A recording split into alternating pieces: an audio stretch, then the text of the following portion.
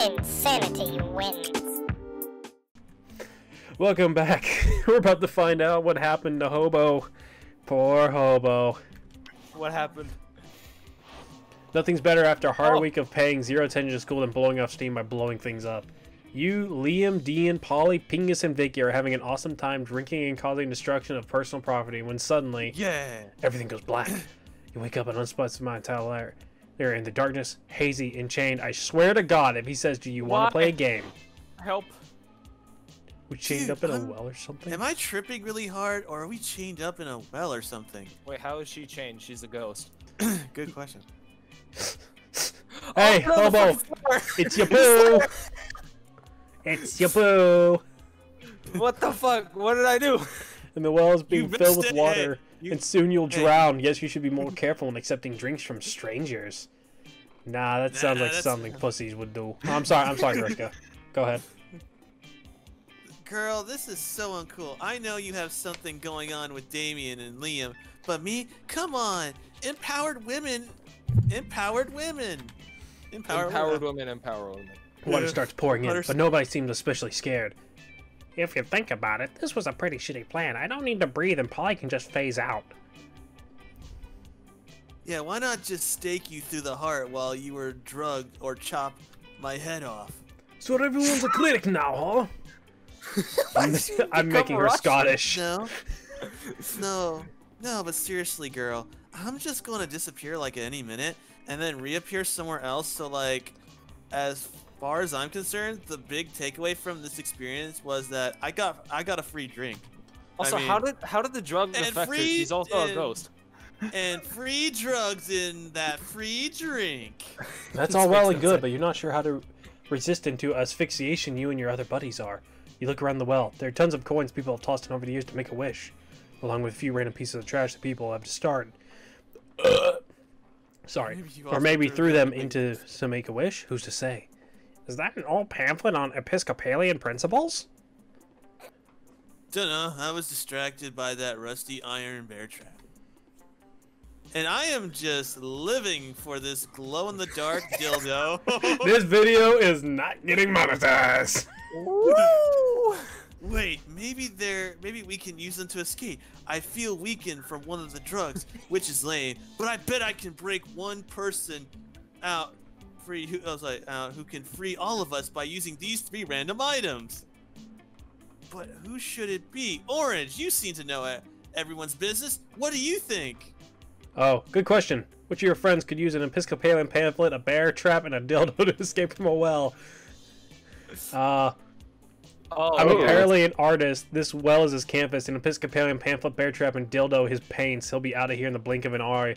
Or Vriska, the best-selling author of the non-fiction work How to Escape from a Well Using Religious Paraphernalia, Hunting Gear, and a Sex Toy. Her moment has finally arrived. Who's it gonna be?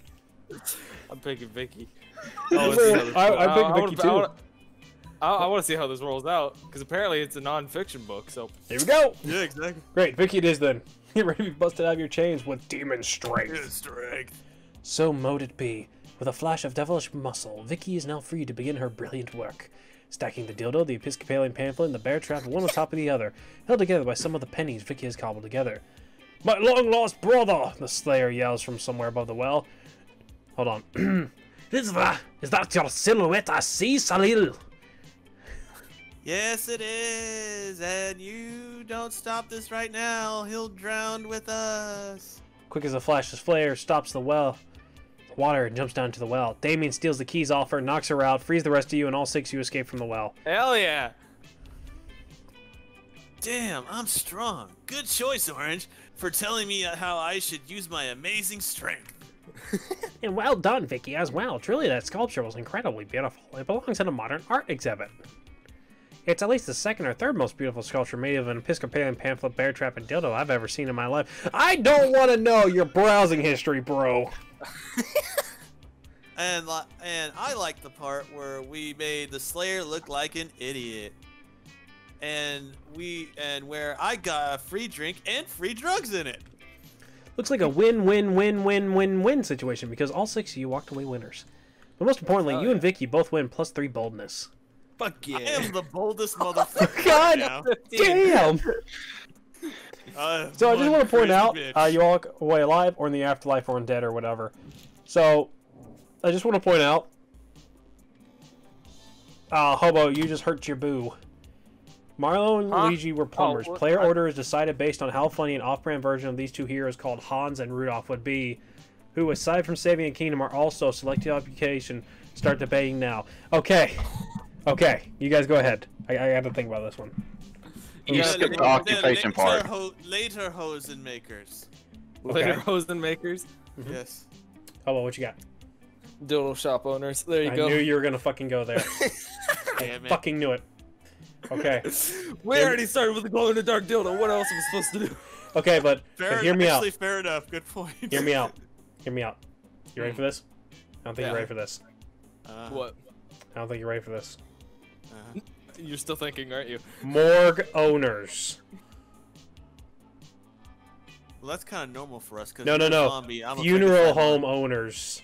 So they not only save the kingdom, but they get paid for every death that was caused in the battle. Ooh, smart.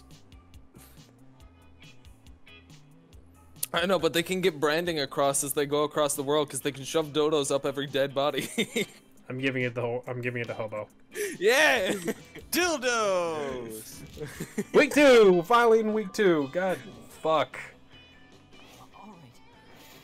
Hey, what's up? So...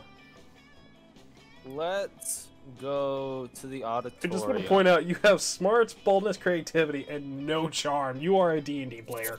Fuck yeah. Okay, where are we going? I have no charm in general, so let's fucking do this. Auditorium. Auditorium it is, let's go. That day, while rehearsing for the class you play, you totally forgot your lines. It's terrible. But you know what that gets you down? I just realized you're wearing a fake mustache. Yeah, You're starting to He probably made it. all your lines. And it's marvelous. Somehow it enhances the pathos of the play in unexpected ways. That's saying something. I think it's made of shadow, because this guy's an entire shadow creature. Yeah, that's what I was saying. He probably half made of it. your improvisation is a rap battle against your inner fears. Game +2 creativity. Yeah, creativity! As you wander around talking to yourself like a weirdo, you notice Miranda! It's Miranda again. Wait, she's dressed as Princess Daisy. Daisy, yeah. Oh, hello. I was just practicing my royal way for when I am crowned prom queen. I feel there is a lot to be learned before I ascend the throne. Naturally, as a princess, I am already great at weaving crowns. Wearing. No, let her weave crowns. I want to see where this is going. She just makes it a yarn. Talking to cute animal friends and quelling rebellions through excessive force and singing sweet. Wait, one of these things is not like the other. But I like the administrative experience. I have never so much as issued a single decree. I wonder what my first should be. You don't have the heart to tell her that the role of prom queen doesn't come with sovereignty. Maybe you should just give her some suggestions instead. Taxes! Taxes are fun! Paint every student pink. Taxes are fun. Really? Taxation without representation. It's not bad. I feel as though it's been Taxes done are before. a lot of fun. What do you mean? Taxes are so much fun. This is perhaps a requirement that each student write a term paper on the ways in which I am divine or sing a ballad in my honor. I could have them compose an entire through-song musical about each one of my toes. I could make them bring me puppies, or I could make them into puppies. God damn. Vriska, I can't believe you were trying to get this chick. Taxes are fun. I can't believe she's chasing Hobo's dick. No, I never learned anything about I don't want to talk to her. She just shows up everywhere. Yeah. Leave me alone.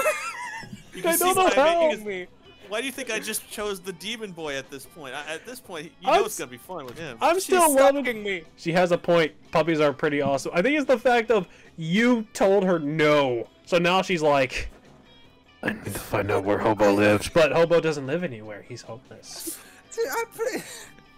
At the beginning, I was like, you know, just kind of like get dirt on these people and then be like, hey, now can I join the water? You've lost more. Like, you have no charm. You are out of charm. I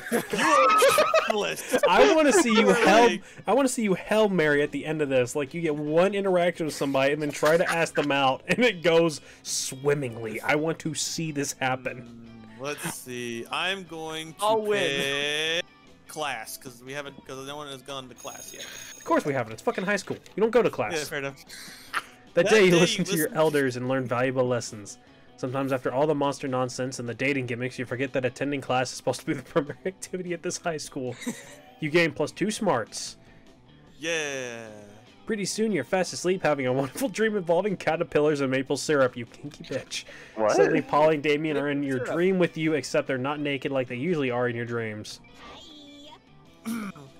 Yo, wake up! We need your help. You goddamn narcoleptic. You wake up just in time. Damon's about to give up and start hitting you with a desk. All right.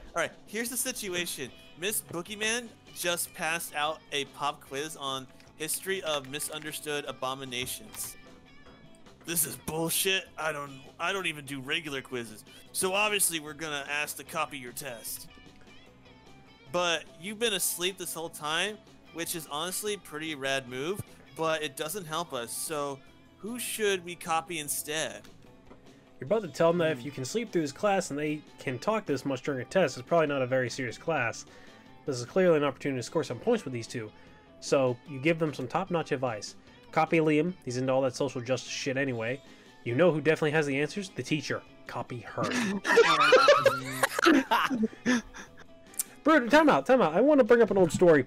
Pretty good. Didn't you once tell me when we were in 7th grade that you actually stole the answers to a test from the teacher's desk? I swear to God you did. No, I remember. Hold on. One time, when a teacher was passing out the test, she accidentally gave me the one with all the answers on it, and I gave it to her immediately when I saw it. But did you pass the test? I don't remember. Jesus Christ, I don't remember what I ate yesterday. You think I remember the test I took in 7th grade? Oh, God. Let's see. 7th grade, you fuck knuckle. You couldn't even remember the end of the sentence. That's yeah. Actually, let's see here. I think we should copy Liam. He's into all that social justice shit, anyways. I'm concerned it's gonna affect my boo, but sick. Another excuse to take advantage of Liam. Oi, Nerdbo, give us your answers before I make you eat a bicycle or whatever dumb shit that is you like. Should I be good cop here to like balance out your bad cop act? Can I try a Damien voice? Can I try one? Sure. Yo, man, what's a good cop? You guys know the answers are all upside down at the bottom of the page, right? I mean, the answers are never, spicy, and Harris the emotionally unstable were-rabbit. Thanks, Liam. You're like the best. Wait. Did the teacher actually pass out a pop quiz just to see how much you were paying attention? Yeah, I guess. so. God damn, I hate that. Was that good cop? How do you even do that? Polly spends the rest of the class explaining being nice to Damien while Liam rolls his eyes dangerously hard. You gain +2 charm and +1 smarts. Damn, look at all that charm you got. Charm and smarts. Whereas I'm over here with 0. I'm the party dude. I got charm and fun, and that's it. I'm just the party dude. Fun. God damn. So I did outdoors, and then I went to the... What did I do? I went You here? went to the auditorium. Yeah, you went and there. then also the gym. Bathroom? No, I'm trying to think. Where should I... You know what? I haven't been to the library. I'm going to the library. What the heck? You spent some time in the library's PCs mining some Bitcoin. Fuck yeah. This is supposed to have something to do with solving algorithms and the rise of cryptocurrency. But he gets that nobody actually has any fucking idea how it actually works. Anyway, you gain +2 bitcoins, which is equal to $2 million. Which, unfortunately, is equal to 2 monster dollars, so +2 money. I'm rich, motherfucker. Polly seems really excited about trying a reverse Romanian Wilkinson with you. We're still on this? So lots about it. The only thing you have to do is get all the needed supplies, which would be fine, except you have no idea what any of them are. Luckily, you've got a few spare minutes to try and figure this out. You do a quick search on your phone because you assume the internet must know something about this, as long as it's related to very weird sex fetishes. Nothing. While trying other keywords, you spot the coven looking over at your phone.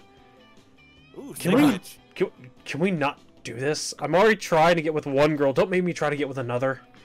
Don't try to get with 3. The thickness. I know. They're all types. Could it possibly be they know something about the reverse Romanian Wilkinson? No. They're always bitching so much about saving the world. They've never admit they're into these kinds of weird sex fetishes. Maybe you're not searching hard enough. Or maybe letting your prejudice bind you. There's not much time to lose here. The solution is clear. Usually people say... You need to come up with an unexpected search terms. I'll point you in the... I feel like this is the way to go. If they were staring at me, I feel like this is what I need. Yeah, your smarts aren't high enough. Maybe you should go with the witches. Use your refined persuasion skills with the coven, which includes techniques such as repeating, tell me what a verse Romanian Wilkinson is, to the point of exhaustion. Okay, we might know what it is, but we know because of saving the world. So you need a penguin mask, a bag of marbles, and a kilo of guacamole. We're sure Valerie was selling a penguin mask the other day. Don't think we have a kilo of guac for you. What kind of pervs do you think we are? Apparently the kind of... we totally have a bag of marbles, though. How about you keep the marbles and we never mention this again? Okay, bye. Fuck yeah! In the end, it turned out to be exactly that old toy commercial jingle. Marbles, marvels, you never have enough. They're perfect for booby shops and for super weird sex stuff. Yeah, these marbles smell funny, though. Maybe they're already used. Oh, God. At first, you Maybe feel you like this should, is not soak okay, them but in then bleach. again, you're about to get into some really kinky stuff, so who are you to judge? Your mind is open and your excitement grows. You gain +2 creativity and +1 fun. I am the party boy. Yes, you I'm are. God straight to damn. Kane's the only one who's gonna get a date. According to this, I already have a date. I just got to get everything together for the after party. Everyone choose a brand. Kellogg's. Kraft. Okay, apparently we're going Adidas. I don't care. It doesn't have The to be. player will race. decide based on how funny and crazy it would be if the selected brand teamed up with a popular K-pop group that starred in all their ads. Start debating Oh, now. damn. Fuck. I'm immediately out of this run because I chose Yeah. Adidas. Yeah. Yeah. So what I picked Kraft back in Kraft. I picked Kellogg's, but I feel like they always do Kellogg's. Kellogg's is a lot of shit. I feel like we all picked boring shit. I'm just gonna throw it. We random. really did. Yeah, we did. Pingus! Hey. The order is restored. The natural order is restored. Lunchtime. Oh wait! We only have. Oh god damn! I gotta take this time.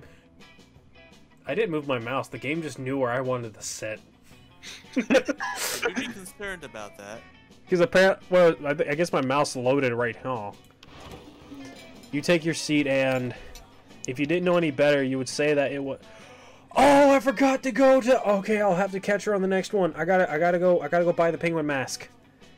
If you didn't know How are any you gonna buy better, the you would penguin say mask? that seems like very impolite. Are most interested in their phones than they are in you, and you do know better. You know that. Yes, that's exactly what's happening right now. It's nothing personal, Pingos. It's just that Polly and I are very engrossed in texting our financial slaves. Yeah, it's pretty hard to compete with some guy whose fetish is buying you anything you want. That's like my fetish too. Not buying things for people and having people buy things for me. Duh. Maybe I can use this Good. moment to get the guacamole. Good thing he's rich enough to take care of us both. You know what they say, true friendship is sharing secrets and financial slaves. Still, I do worry that this arrangement might not be sustainable. What happens if he runs out of money? Our cash flow instantly stops. Besides, being handed everything you want on a platter, in this case the platter being an online money transferring platform, is almost boring. Yeah, that it's a little less boring when you're when you're on as much acid as I am right now. But I see what you mean. If we could somehow turn this into a business venture, then maybe it could be interesting, and we could continue to profit even after he's gone broke from catering to our every whim. I mean, how interesting you think businesses actually is? Since he's so obsessed with us, we should just tell him to do something totally insane and see if he does it. So no, we're not giving away his money and getting into hijinks is great and all, but I want to start making real money. And I think money is fine and all, but my favorite thing is my favorite currency is chaos. Vriska, are you having a stroke? This seems like the ladies are at a very exciting crossroads. Maybe our random bystanders can give them a nudge in the right direction. You can easily grow this arrangement into a business. Just escalate and delegate. Have the financial slave go and acquire some financial slave to give him money and have that financial slave go and find a financial slave. Or tell him to marry a goddamn llama. That is everything to me. So basically, one was pyramid scheme and one was marrying a llama. One was a pyramid scheme and one was become a furry. Except it wasn't a llama, it was an alpaca. And it wasn't a wedding, it was a bar mitzvah. Okay, look, even if we don't do this, can we still, like, talk? Because this is fun. It was exactly the same. Yeah, I don't think this is my scene. I'm going to go check on my illegal law firm. Catch you weirdos later. So, does that mean they're practicing without passing the bar, I guess? Pingus, you'll never believe this. It turns out the financial slave has actually been talking to a llama for a few months now through a llama monster dating site. He says he's a commitment phobe and never really defined the terms of his relationship with the llama. He keeps introducing him as a friend, but he knows now it's because he was just scared of being hurt. He's taking this as a sure sign that he has to be brave and commit to the llama. Now they're heading for the ceremony. Of course, he says he'll have to take his leave of our group chat since his heart and wallet now belong to another. Specifically a llama. Isn't it the sweetest love story you've ever heard? I'm so glad we got to make it happen together. That is the sweetest love story you've ever heard. Or something. But hey, maybe you and Polly will end up having a love story of your own. If I can find that goddamn kilo of guacamole. I mean, I don't really have, like...